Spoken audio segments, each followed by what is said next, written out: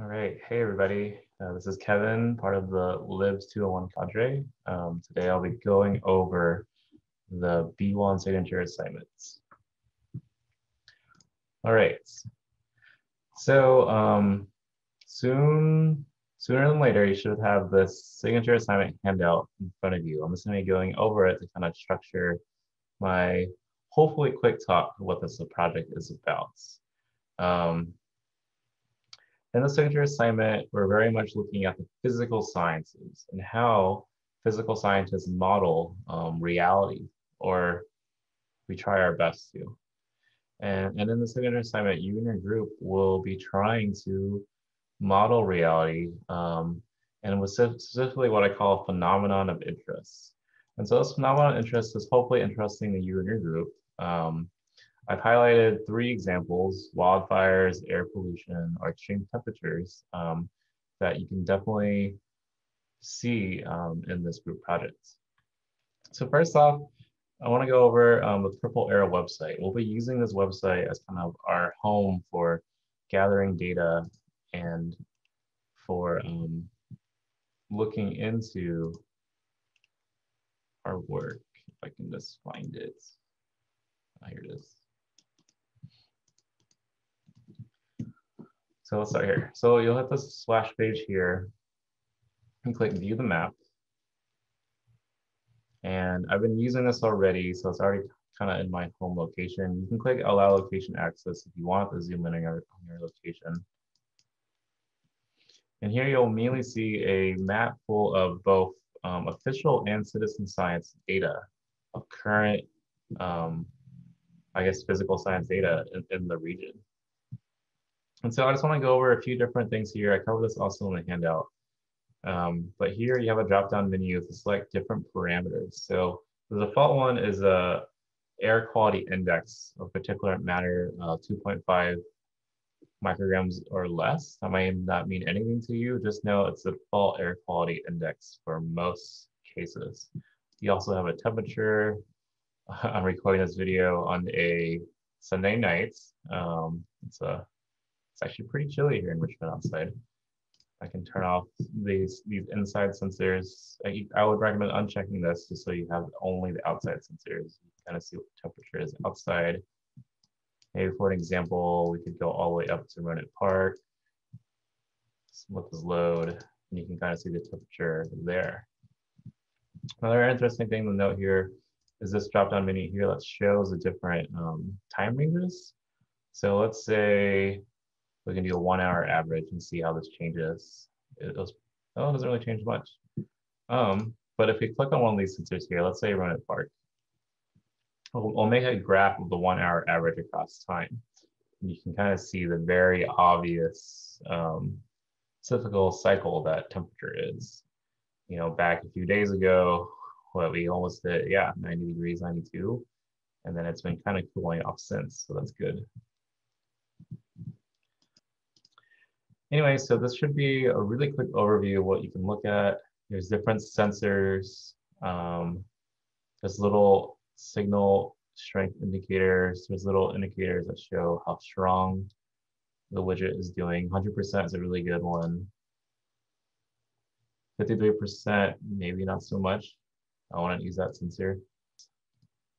I went over these different things here, as well as this, just to get you familiar with the website.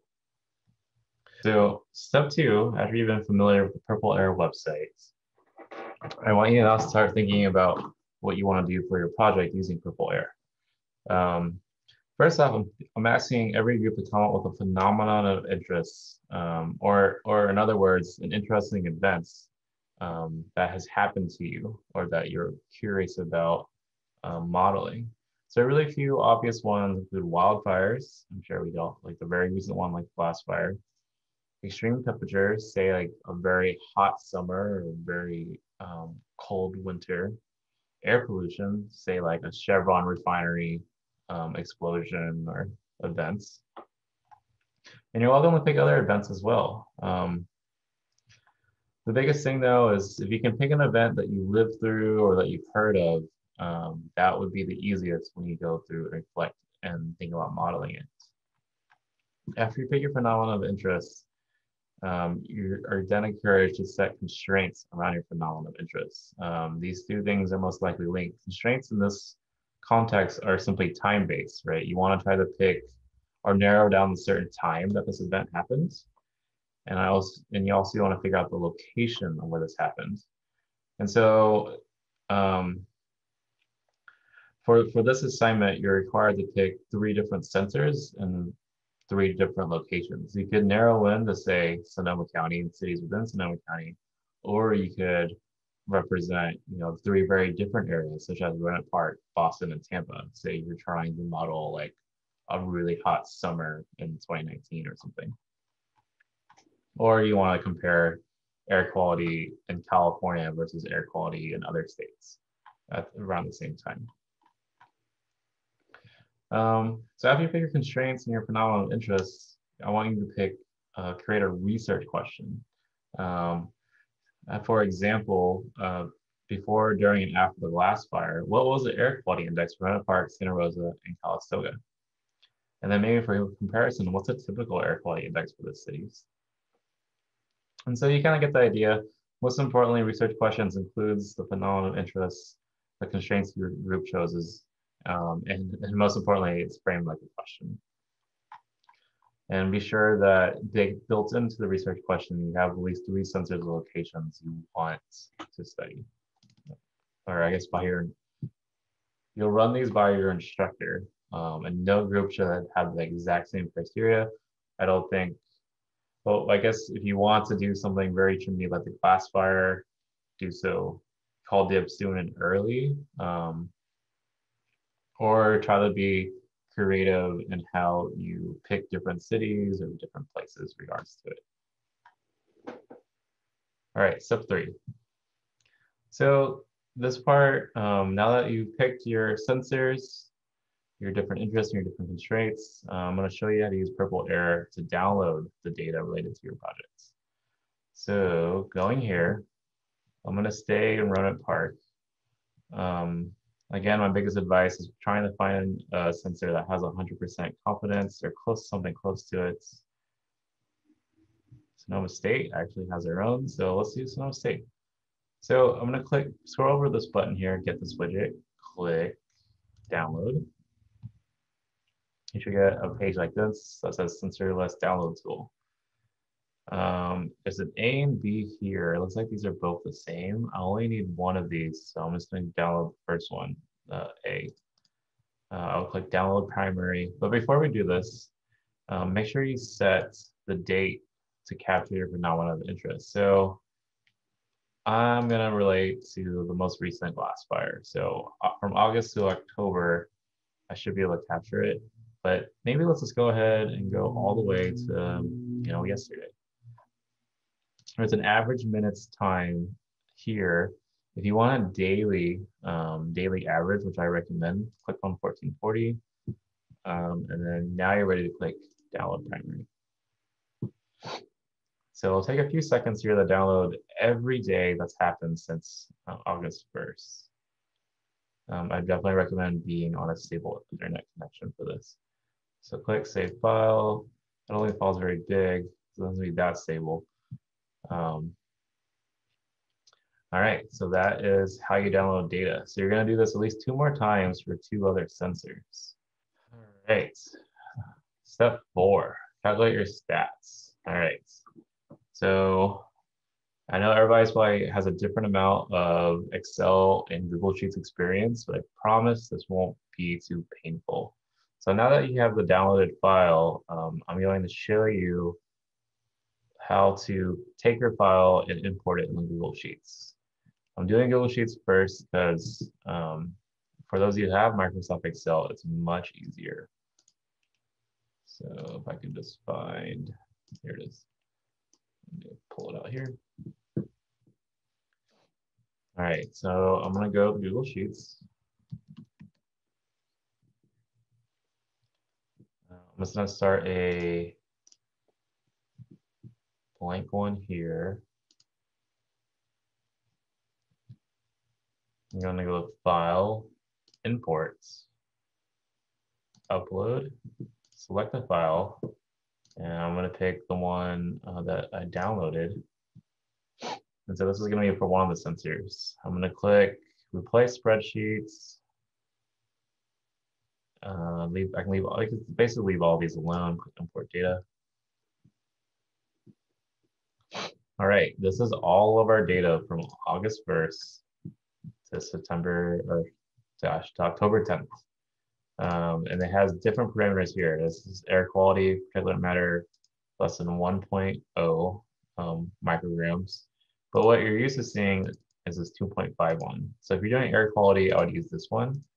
You can delete the other ones. This is just an indicator of how long the sensor has been up. You can delete this. You don't really need it. This is an indicator of the Wi-Fi strength of the sensor. You can delete that too. If you're doing a temperature-based project, keep this. I'm gonna do a air quality example, so I'm gonna remove it. If somehow you're doing a humidity-based project, props to you. I'm going to remove it since I'm not doing one. And then this is another measure of particulate matter or air quality. It's a little different scale. I'm not gonna use this one. So this is my final, I guess, spreadsheet for my air quality at St. Helena Boys and Girls Club. All right. So as I recall, the goal here is to calculate the stats of the data. And I was being nice and I listed the different stats that I want and also the different equations or formulas to do so. Don't be nervous. Don't have to do any of this by hand. You're gonna do all of this with Google Sheets or Microsoft Excel. It should be the same formulas for either. So if I wanted an average or a mean, I would type average. Or well, first off, for those of you who aren't familiar with Excel or Sheets, these things are basically fancy calculators. If you want something to be calculated, always type an equal sign. And let's say I want to figure out what 1 plus 1 is. I would type 1 plus 1, and it would give me that answer. It's basically a very fast calculator. Built into these things is that Google Sheets and Excel has built-in formulas that are labeled certain words. So if I wanted to do a formula for the mean or the average, I would type the word average, and then I would put a starting parentheses, and then I would set a range. And so if I wanted the average of these two, I would click on one, and then hold down Shift to select the other, and then I'd close the parentheses, and hit Enter. And so the average of 4.96 and 4.18 is 4.57. As I'm doing this, I would also label to the left of it or above it to know what this formula is doing. So here I'm calculating an average. Here I did the formula for the average these two. I'm going to delete this.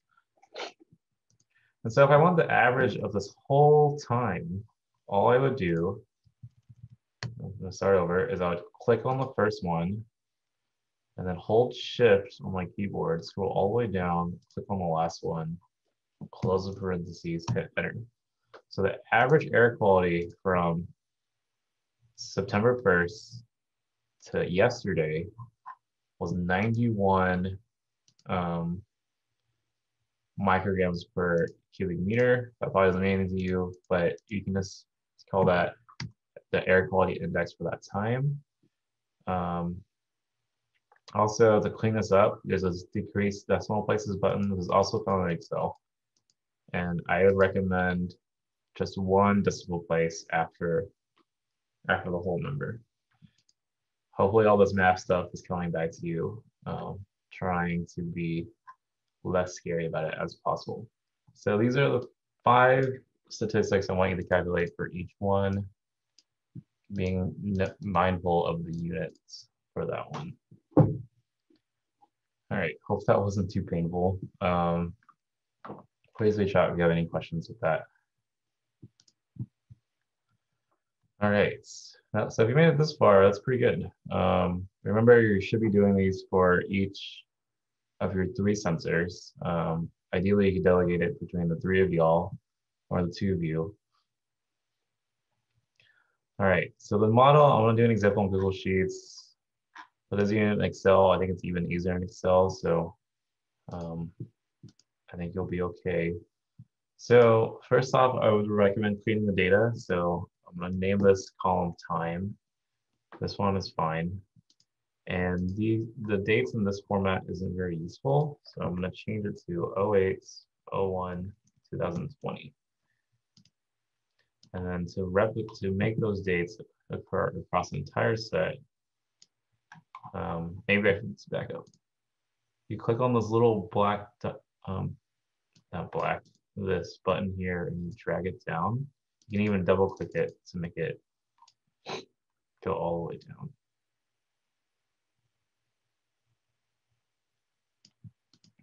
And since I thought those data doesn't really make sense, I'm just going to delete it. All right, looks like we're ready to graph. So I'm going to click Inserts, Charts, and wow, Google Sheets went ahead and did it for me. So looking at this, you can definitely see when the glass fire started and when it really peaked. Now I would double check and actually make sure that is when it's actually happened or this is not a sensor error. So that again, in the theme of the course, models are helpful, but they don't always capture reality. So you're gonna have to really put on your BS detector and figure out if this is actually working or if this is capturing something that's not right. All right, and here already, Google Sheets is nice is that it did all the things I asked for in graphic format. It has a title, maybe come up with a better title, say air quality index for St. Helena during glass fire. Time, this here is fine, but make sure you put the units. So these are in days each day. And then this doesn't really mean much, but I'm gonna put particulate matter 2.5 micrograms per meter cubed. Here, I'll put that in parentheses with that's the units. And yeah, that's your graph. So you did it. You just have to do this 2 more times for your other 2 sensors, and hopefully it shows a phenomenon of interest that you were curious about. This one being the glass fire. Of course, there's other stuff in Google Sheets to make it prettier. I would play with these different things, see what you can get. Most importantly though, make sure this one is set down to 0. Maybe change the color. I'll let you decide. But overall, this is actually a pretty nice graph. This is maybe nicer than the Excel one that defaults to. All right. So we did step 5. Part 2, comparing and reflect. So I can't make a video for this one. But in this part, you and your group are writing a structured reflection containing each of these sections within your essay. And so you'll be inserting graphs and assessing the statistics for each of your sensors. And then you're going to reflect on whether your graph and how your graph and model reflect on interest that occurred. Also, you want to reflect as a project in whole and how it went overall, giving feedback to me and the rest of the 201 cadre. So at the end of this, I want you to submit that structured reflection that's discussed in part 2. Let me right here, part 2. This is part 1. So I want you to submit to your structured reflection, which is part 2, the Google Sheet, Excel spreadsheet containing all the work you've done for part 1. And if you can, please put all 3 of your sensor data into one spreadsheet, please. Maybe the best way to do that is to make each of these a different sheet within. So if you're not familiar, we call these workbooks. And as a book, they contain sheets inside. And so you can add your data into one workbook here and send it to your instructor. And then lastly, you'll send a message to your instructor, whether through email or Canvas, or if it's for me, do Discord, answering the question, just some basic questions about how was your team, and whether or not everybody did an equal share of the work. Most importantly, this is tied to questions here about teamwork and whether everybody was, actively participating and delegating equal work. All right, that is everything.